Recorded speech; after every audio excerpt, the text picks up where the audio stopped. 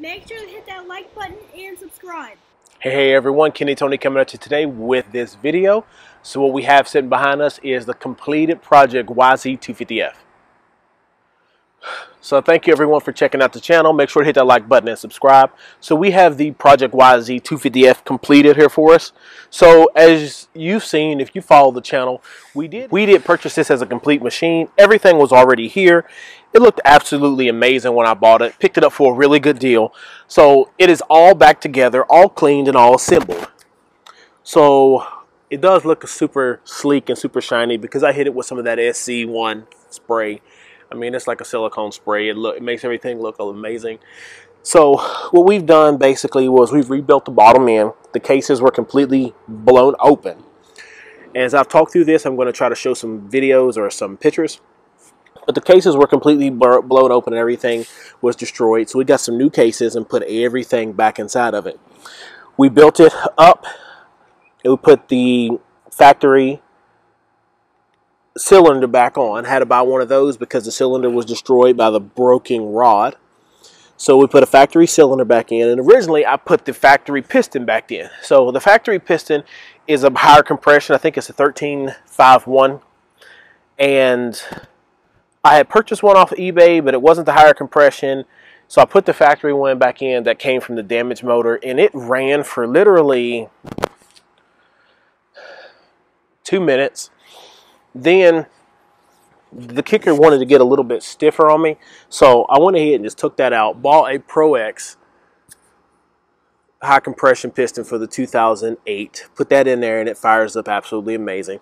We have topped it off with new fresh fluid, have done an oil change to it. It looks absolutely amazing. Yeah, it looks good. I was going to put a new number plate on it, but I decided not to. It's kind of one of those small things that I really didn't think it was really like necessary. And because it has a small crack in it, but that's nothing crazy. You're going to see that crack when I come around it here in a little bit. What I did do to just make it look a little bit better is I powder coated the clutch side cover here, put white for the Yamaha, powder coated the heat shield.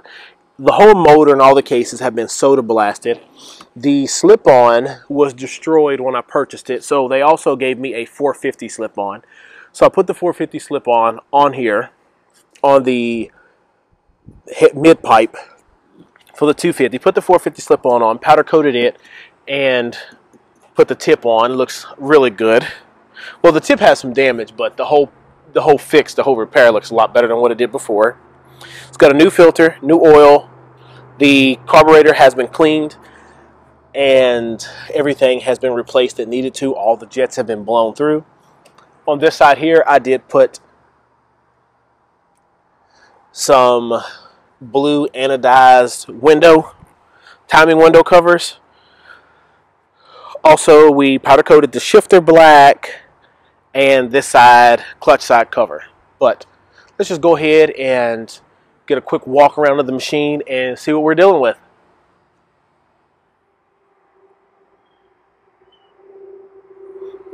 Oh yeah, it looks really good.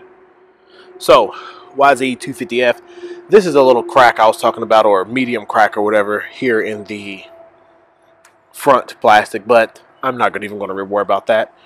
Overall, mechanically, it's great. It runs good. There are some small scuffs on the plastic and things like that for the white parts, but that doesn't affect the performance. As I stated, everything's been kind of gone through with the motor. All the other parts basically are as they were, which are completely functional and it works. The motor just blew on the last owner. Well, not the last owner. Motor blew. Another owner bought it, and he's just not mechanically inclined. So he sent it to me and told me I can fix it. Well, of course, not sent it, but I paid for it. And it came with the cases, if you don't remember, for the first video. Well, that was a little hiccup. One of the cases actually was for a WR450. And if you don't know the difference, the YZ250, I'm sorry, not WR450, the YZ250F stator cover looks like this. The WR is slightly different because it has a different flywheel and everything so that it can have the starter and the extra gears. And this powder coated this here black. That black case is black. Just got it looking nice and clean out here. Gonna do a couple kicks and see if we can get this thing started up for us in a minute. Oh, it looks good.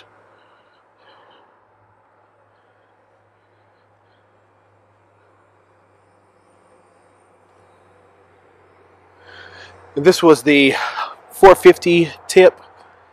I really don't like how it looks, but it came with it. So I took the 251 off, put the 450 slip on, shortened it up a little bit, powder coated it, and made it look really nice. But now it's time to sit down on it and see if we can do a little kick in and get it started. Hopefully it doesn't take too many for the video.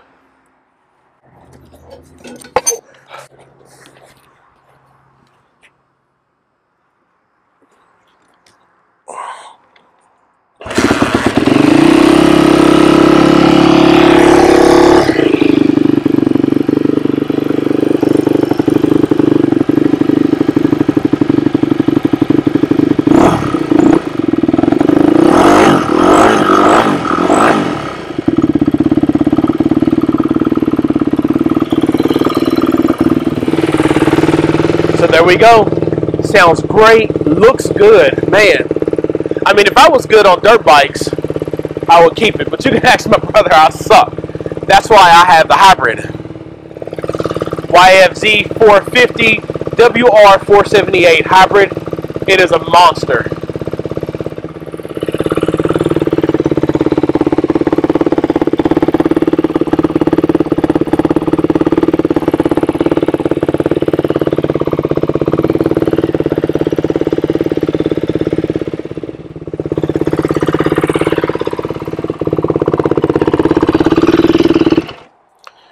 Alright everyone, thank you for checking out this video.